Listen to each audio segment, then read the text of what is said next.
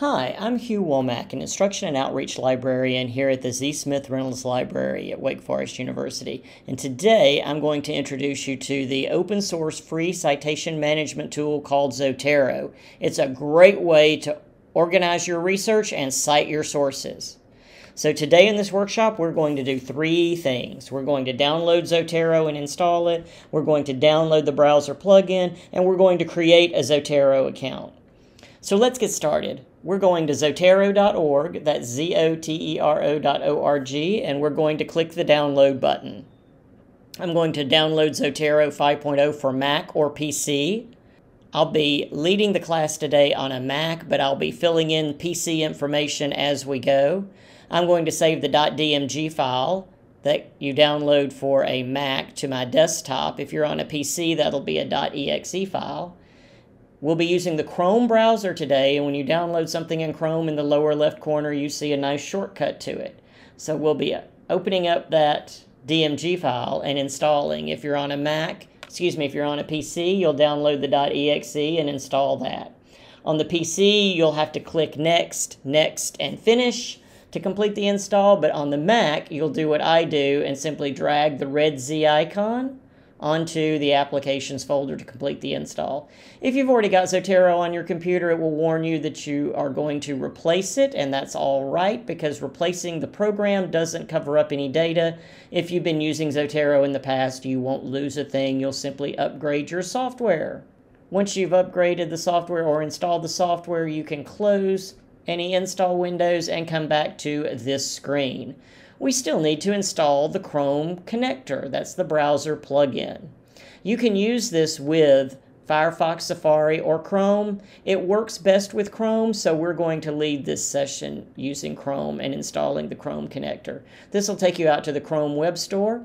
If this says remove from Chrome, you've already got the browser plugin. Congratulations. Do not remove it from Chrome. If this says add to Chrome, click on the add to Chrome button. Once we've added the browser plugin, or confirmed that we already have the browser plugin, what we want to do now is open up the Zotero program. To open up Zotero, if you're on a Mac, you're going to look under the Applications folder, or the Finder, or the Launchpad. I'm going to open up Zotero, and you can see I already have a great deal of sources stored in my Zotero library. You will probably only see the Zotero user guide, unless you've used this before in another class and you already see some sources stored here. On a Mac, I'm going to go to Zotero and look for Preferences. On a PC, I'll go to Edit and look for Preferences. Either way, I need the Preferences window open. I'm going to click on the Sync tab, and I need to enter my username and password for Zotero. If you've never used Zotero before, you'll need to create a Zotero account using the Create Account link over on the right. Click on that Create Account link, and it will open up your default web browser. Don't panic if that's not Chrome.